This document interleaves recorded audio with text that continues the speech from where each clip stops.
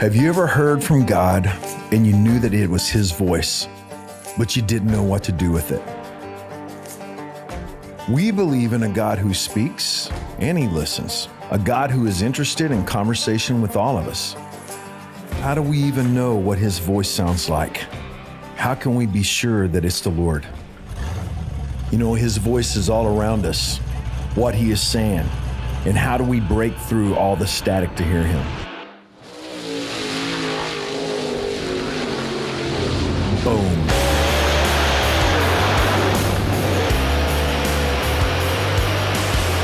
These are the days of thunder, and today I'm going to talk about how we can discover the ways that we can cultivate a listening lifestyle in this fast pace of a race that all of us are in. Church, will you join me in welcoming the whole planet Earth to Big Time Open Door Church, y'all? This is the Open Door Experience. Boom! Hello, my friends all over the world and various networks. I call you guys blessed and say welcome to Texas. Everybody say welcome to Texas. Right on, right on. Hey, listen, I'd like to invite all y'all out, all over the planet Earth. It's easy to get here. Our borders are open. Hallelujah. We will have a chair waiting on you, and we will love on you, and we will bless you. Hallelujah. It's so good to see everybody here today. Guys, the person I'm about to introduce is a respected apostle, and she's also a wildly prophetic minister. She's somebody who has ministered to me through the years. Leanna and I watched her for years and years and years, not knowing that we would ever have a chance to meet her, but feeling like she was our friend before we ever even knew her. And it turns out, indeed, she was our friend. From the moment that we first met her, she has poured into Leanna and I's life in a powerful way. I think probably one of the greatest examples of a mama in the church is this amazing lady. And what I mean is, you know, as her name is, so is she. She kind of has a royalty about her that is so amazing. She recently had a big time birthday party, and she invited us, and there were some of the most amazing people on the planet Earth. I actually sit next to Dog the Bounty Hunter at her birthday party. It's like, I know they paired us up together. I know they did. It's like, wow. Guys, she's committed to loving God and committed to giving a language to things that are otherwise hard and difficult. And she just makes it so simple and applicable. When I hear her speak, or when I'm in the same room with her, I want to love Jesus more and more and more. And guys, she's here with us today. Open Door Church, let's give a great big welcome to Miss Patricia King.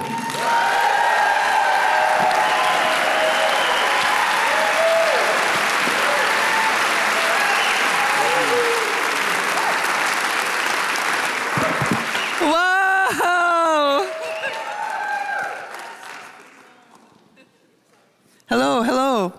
This is a wonderful day to be in love with Jesus, wouldn't you say? It's amazing. It's wonderful to be here, and I brag on you guys everywhere I go.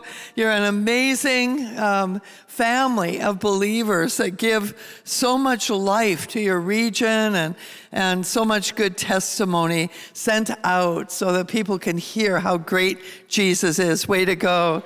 We love your pastors, and we love this house, and we do believe that we have friendship amongst us that is beautiful. I have a message for you this morning that I've been mandated by the Lord to carry. And so I'm releasing it into the Spirit, believing for great ripple effects to take place in the nation. But God is looking for those who He can entrust with a great call to perfect love. And as a congregation, you model this so well already. He has His eye on you, and I believe that revival can be released through just what you are doing here. And so we are going to believe God today to just put more fuel on the fire, so to speak, so that you can be even stronger than you've ever been before. But Jesus gave us one mandate. He said there's only one commandment you really have to stand on and obey, and that is the commandment to love.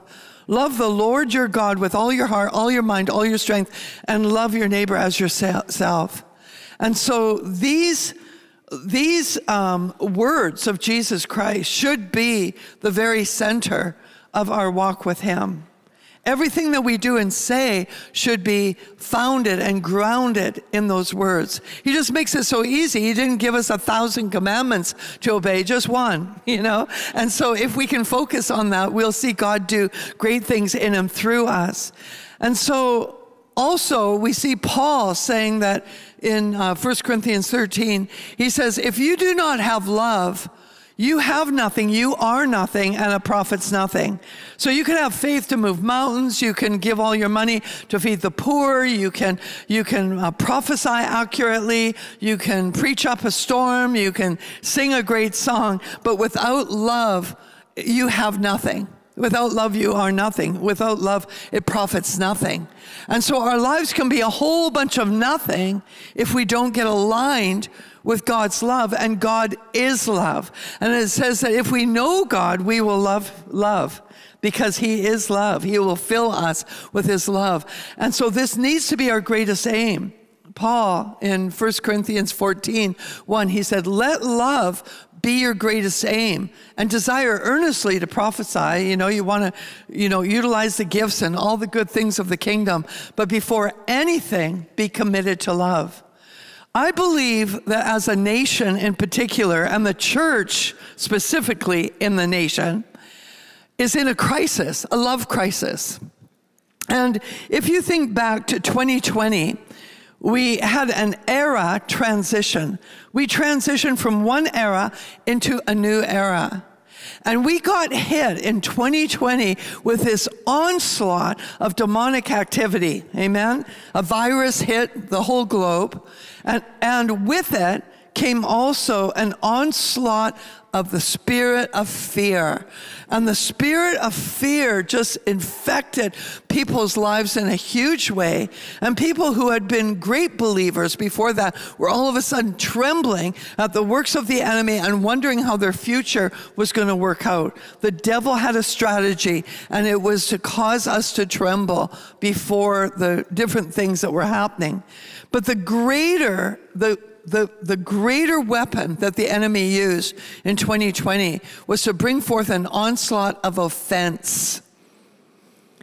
Offense ran rampant in 2020 with the virus coming in and all that was happening there.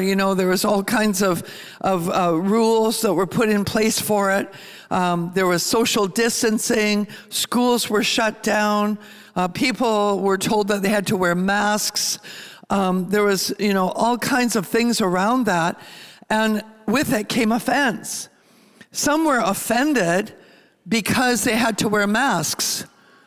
Some were offended at those who were wearing masks. There was offense everywhere. There was offense about the vaccines, whether you should get a vaccine or not. And the ones that got vaccines, they had people offended with them. And the ones who didn't get vaccines also had people offended with them. Even within families, there was division in family because of offense over a vaccine. We ourselves in our own family had an issue where a relative told us that if we wouldn't get vaccinated, they would never visit us again. And I'm thinking, oh my goodness, And honestly, I have to be honest about this. I got offended with them being offended in that way towards us. You know how this works, right? So offense is a killer. And when you are offended, you are not walking in love. And when you're walking in love, you are not offended. And so the Lord drew to my attention this whole mandate that he wanted me to carry on offense by confronting me with it last December. And he said, I want you to live an unoffendable life. And I thought, yay, yeah, that's awesome. I want love to be my greatest aim. I want to learn how to love, and I don't want to live offendable. Awesome. And I said, this is going to be easy, I think, because I don't think I'm that offendable a person. And he says, yeah, until you're not. And I didn't think I was easily offended until it started being drawn to my attention. And then every single day, I was getting convicted of being offended on so many different things. And after this message, you are going to feel the same. You're going to say, woo, offense is on my radar. But I'll never forget, right after he told me that, I was driving down the highway, and I was in the fast lane, and you all know what the fast lane represents. You have to be doing at least the speed limit in that lane. You're not allowed to go under the speed limit in the fast lane. You can sneak up a little bit more, but you are not allowed to do less in the fast lane. That's not what it's meant for. So I was in the fast lane, and there was a car in front of me who did not understand the rules of the road and how to use a fast lane. And he was just, I think he was on the phone actually, but he was just, doing his thing, and he was going slow. And I thought, well, maybe I can pass him on the other side, but there was all these other cars there, and they were really going slow, a whole lane of them. And I couldn't go over there and then get back around this guy. So I thought I'd give him some kind suggestion. And I said, sir, move into the other lane, as if he could hear me. Move into the other lane. You're not going fast enough. Get over there. He didn't hear me. He didn't listen. He didn't obey. And so I got a little bit stronger. And then all of a sudden I found myself yelling at him. I was calling him an idiot even. You idiot! You're supposed to be in the slow lane. And then the Holy Spirit said, yeah, that's what I'm talking about.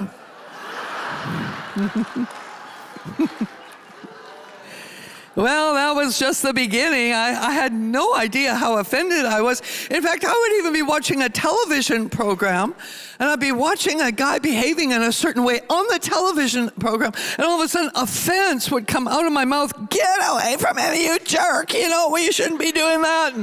And the Lord says, yeah, that's what I'm talking about. And I realized it was a natural trigger. I would have never wanted to admit it, but it was triggered all the time. I thought, oh my goodness, I had no idea. He says, well, I did. And the problem with offense is when you're walking in it, it blocks love. In fact, it is an actual sin that inside of the one sin of offense, there are 5 other sins. So every time you sin, one sin of offense, you've actually transgressed in 5 areas. And every sin bears a consequence. So if you're an offense, you have 5 consequences for every offense. I don't know about you, but I don't want that in my life. I prefer, like love consequences, because there's consequences to walking in love as well.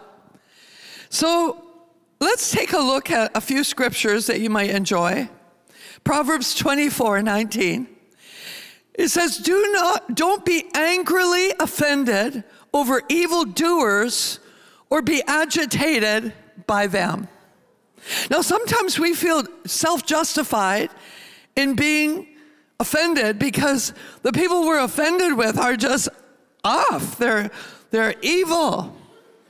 Some of you have, marked certain politicians saying, they are just evil. They're wicked. I'm offended with them. And you'll say all kinds of things about them, but it says, don't be angrily offended over evildoers. Even if they are doing evil, you're not allowed to be offended with them. Woohoo! You can maybe be offended with the values that they're violating or whatever, but you're not allowed to be offended with them. It's a big one in the United States right now. Don't be angrily offended over evildoers or be agitated by them. Woohoo! Now, the Bible says that if you regard iniquity in your heart, the Lord will not hear you. So if you regard the iniquity of offense with its 5 transgressions in your heart, guess what? You could be praying for the politician you want to come in or for the agenda you want to come in, but the Lord says, sorry, can't hear. Because your prayer is fueled with offense. Your prayer is motivated by offense.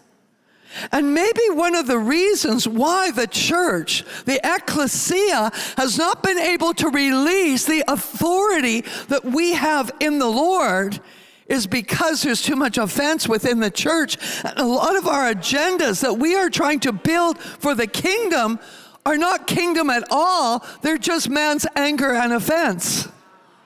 Just saying. I'm leaving town in a few hours.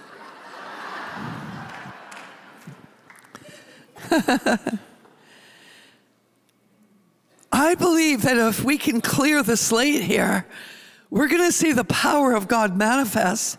Because everyone that we might be angrily offended with, whether it's a politician, a family member, a school teacher, a boss, whatever, a friend, whatever, it's like if they are doing evil, they are being deceived. It says in Hebrews that sin is deceitful. It's the deceitfulness of sin. So they're in it and they need to be rescued from it, not condemned, not put down, not dishonored, but saved and rescued and delivered.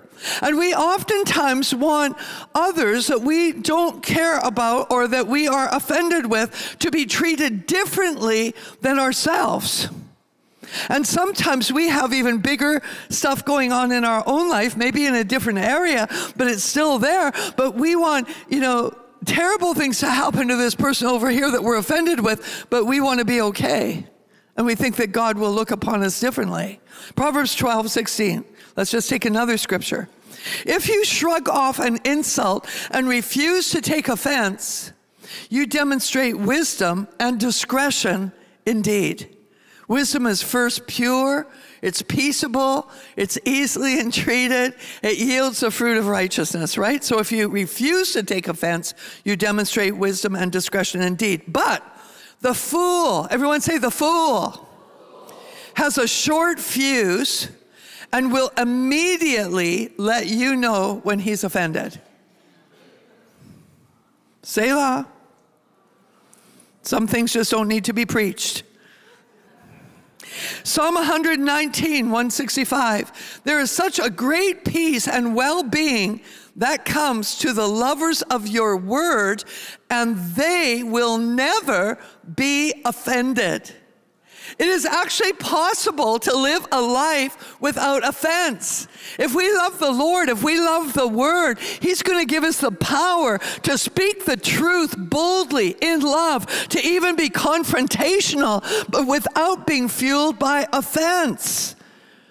I was listening to a preacher preach a little while ago, and they had such a good message to preach, but they were preaching it with a motive of offense. That was what was fueling them, and it was passing on to everyone who was listening.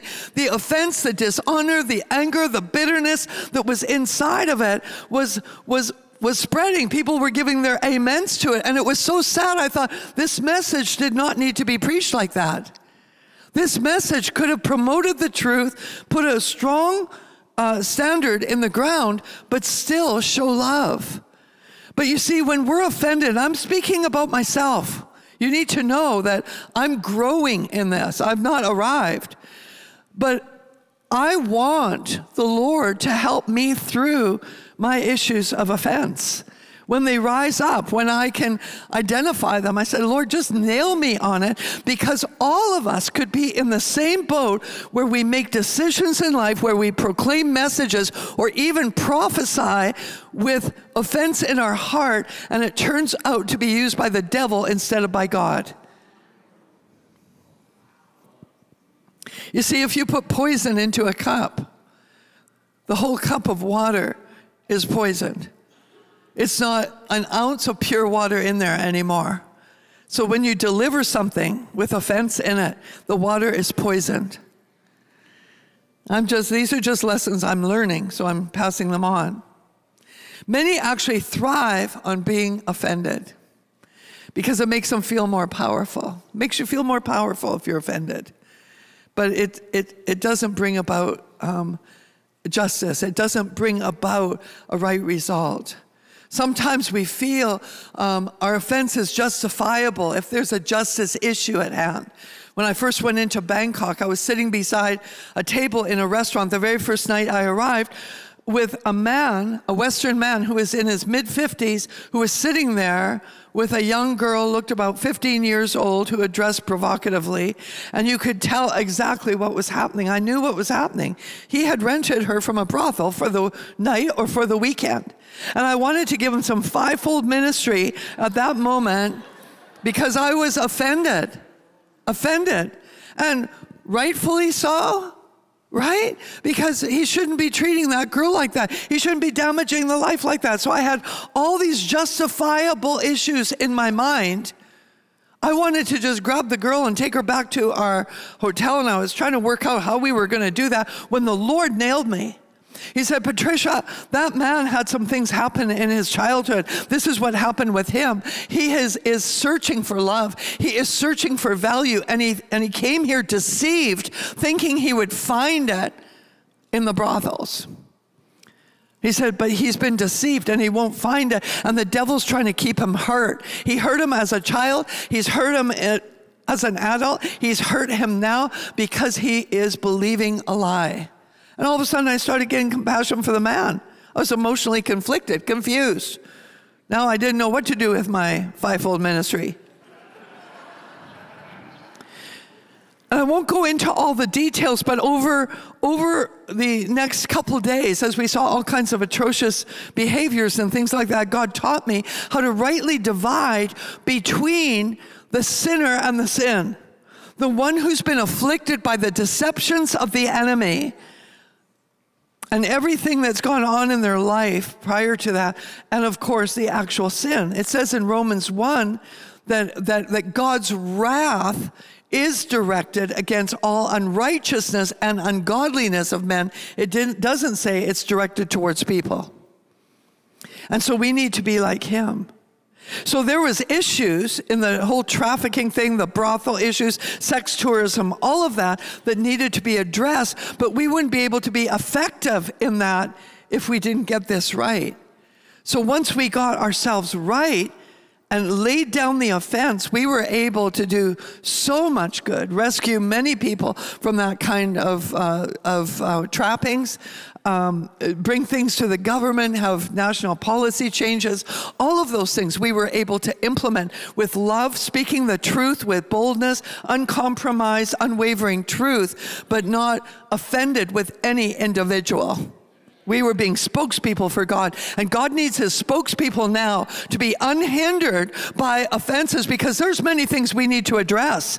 There are issues we need to address. Our children are being poisoned by the enemy in all kinds of ways, with different laws being passed and that is an injustice, but it's not the people that we need to go after. We need to fight this in the spirit, and we need to speak the truth in love to the right people at the right time. Whether they listen or not, we need to speak the truth in love.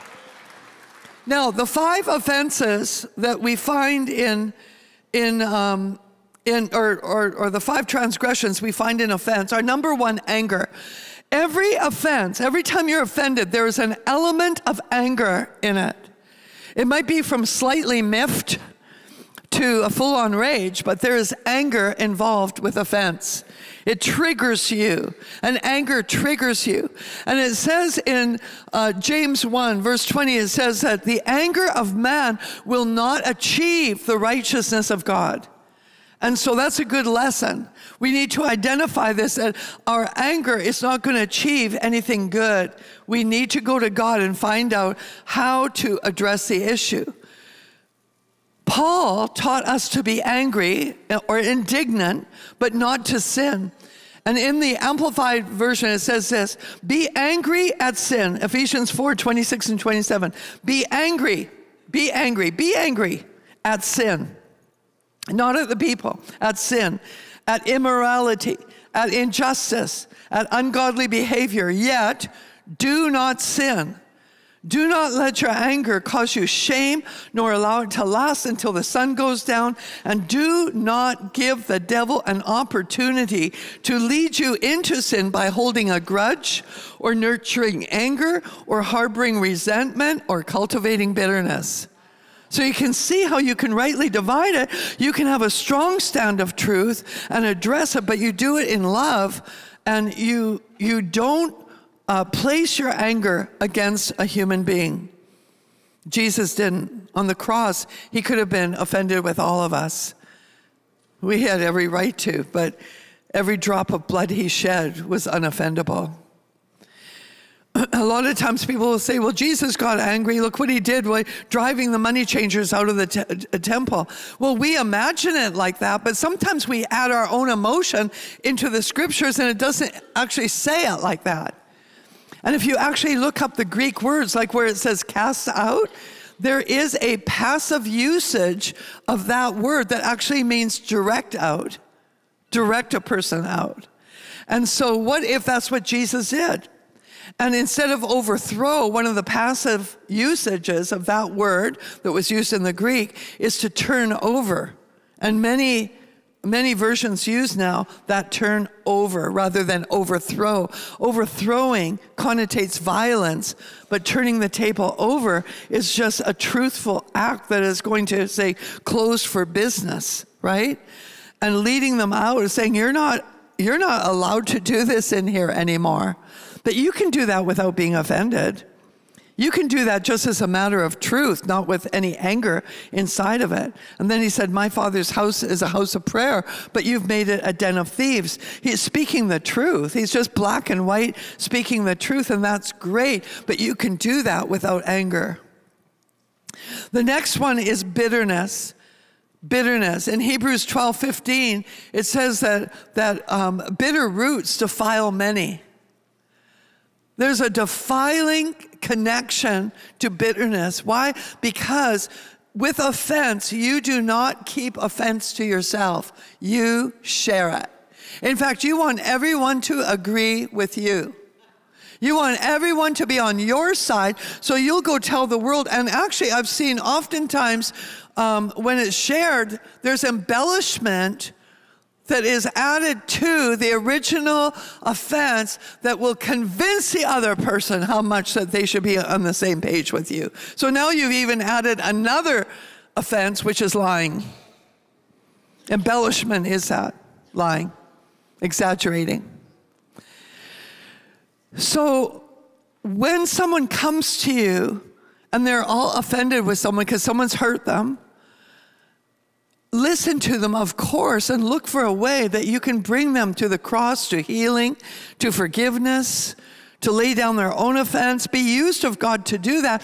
But if you're sitting there and you're taking up their offense and coming into agreement with them, you're going to find yourself in a great sin with 5 transgressions.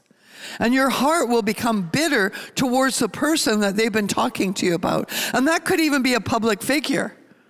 That could be a public figure. When you see on the news a person did a wrong thing, maybe murdered someone or something, and you get the report, or a big business leader was embezzling funds and ripping people off or whatever, you can get offended by watching that report, but you don't know the whole story.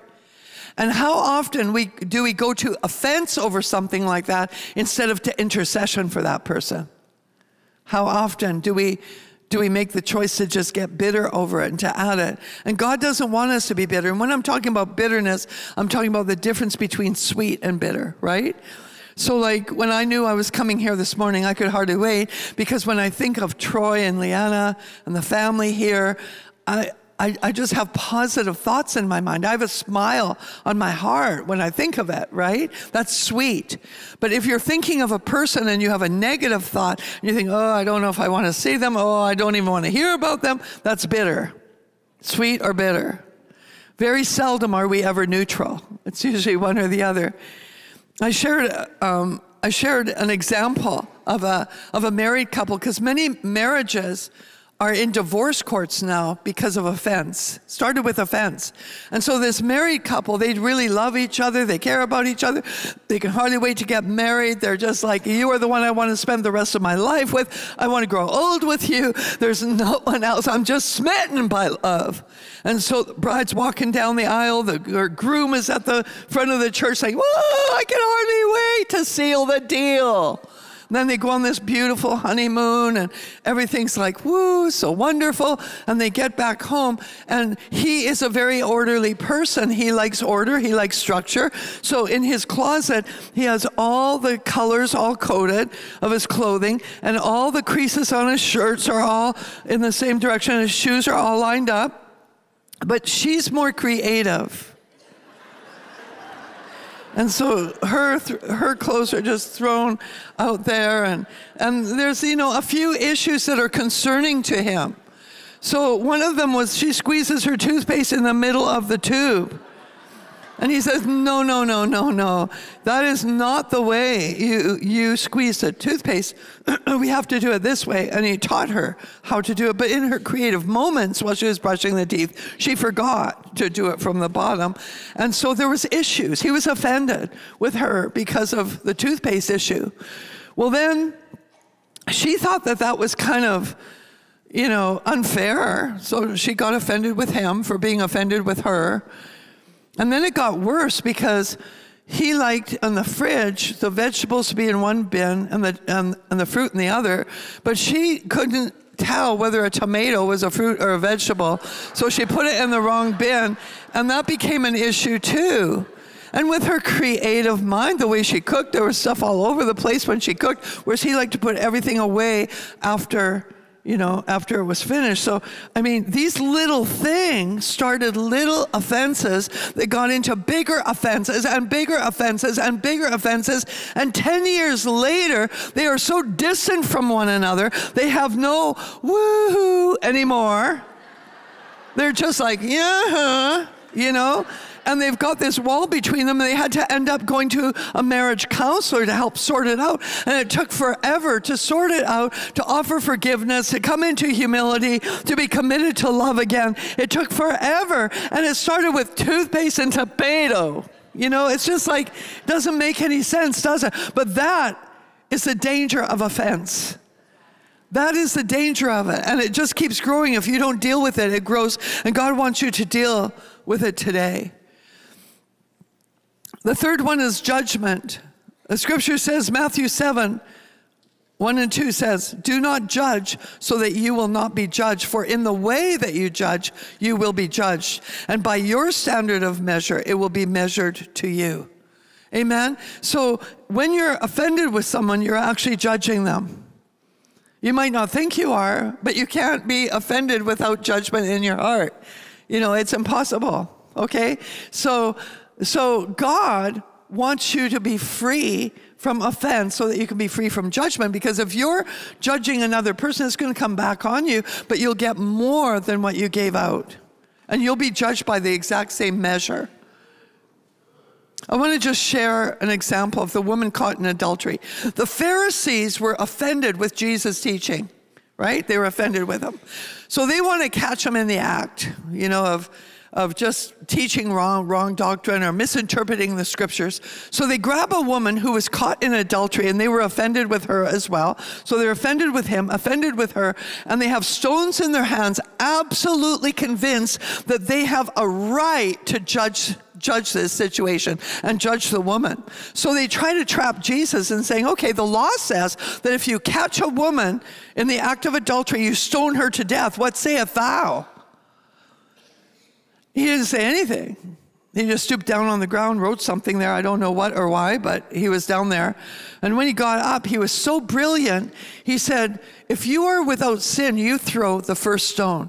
What was so brilliant about this is he didn't condemn the Pharisees or anything. He didn't judge them wrongly or meanly or cruelly or anything like that. He just said, if you're without sin, cast the first stone. Well, they all dropped their stones. Why? Because he exposed their sin without condemning or judging them. He just upheld the truth. And they very quietly dropped their stones and went away. And then he turns to the woman and says, where are those who condemn you? Where are those who judge you? And she says, well, they're gone. There's no one left. He said, well, I don't either, but he could have. He was the only one that was without sin. He could have thrown a stone, and he didn't. He could have lambasted those Pharisees, but he didn't. He just wanted them to know the freedom from where they were standing. And so he addressed both issues. When he sent the woman off, he said, go and sin no more. So he upheld the truth. He didn't compromise truth. He upheld the truth, but without offense. The fourth one is unforgiveness. In Matthew 18, 21 to 35, it teaches that we are not to hold on to unforgiveness in any way, because we've been forgiven of so much. So if someone does something wrong to us, it doesn't even compare with every single sin that you've sinned your whole life against God and others. No comparison. Your sins are way more than what someone's done to offend you, okay, or to warrant your offense. And so you are to forgive others, to release them. Let God deal with them if need be. And don't say, well, I forgive, but I don't trust. You might need to wait to trust a person. And you might even need some boundaries. But if you have that kind of attitude that I just acted out in your heart, it's not real forgiveness. You're just covering it up. You're covering it up with a word called forgiveness, but it's not really forgiveness. So you need to say, God, is it a loving thing for me to put a boundary around that person, not to trust them in a certain situation, because that wouldn't be the best for them or the best for others. And that's what love does. So it's good to set the boundaries and to look on that trust issue, but not if it's got offense driving it. And then the fifth is pride. I'm sorry I can't unpack these more for you, but you can get my book. It's coming out next month. Pride. Pride comes before the fall. Proverbs 16:18. It comes before the fall. And every time you're in offense, you are in pride. You are condescending upon someone. When I was in the car yelling at the driver in front of me, I was in a seat of judgment against him. I was risen up above him, better than him. I'm going to tell you where it's at. You need to be over here. I'm the one that's, And so you're putting yourself in a condescending position. So when you are offended, there are these 5 transgressions that go into operation in every offense. And every sin bears a consequence. That's a lot of consequences if we don't make it right. And we want to be a powerful church who operates in love, where all of our prayers get answered, where everything we speak has weight, where the authority of Jesus goes out. In Revelation chapter 12, I believe it's verse 10, it says salvation and power, dunamis power, the kingdom of God, and the authority of our Christ has come because the accusation has been cast down. Because accusation has been cast down. And so one of the reasons why we don't see more salvation, more authority, more dunamis miracle working power, more of Jesus' kingdom being manifest is because we haven't cast it down in our own hearts. And God wants that to happen today. There are families who are going to be mended today because offense is going to be cast down. Marriages healed, bodies healed. Even physical bodies can suffer from offense. The bitterness of it can affect bodies. But today, God is in the house. And he's looking for a people who will take a stand for him and say, I'll be unoffendable. And I used to, when he first spoke to me about this, many times during a day, I'd be convicted of offense. But now, I can go whole days without being convicted. And I'm hoping I'll come to a place where I'll never be offended. I'm not there yet, but it's my goal. It's my greatest aim is to learn to love. And we can start today, receiving a clean slate from the Lord. We just ask him to forgive us, and he will, and he'll cleanse us from all unrighteousness when we confess offense.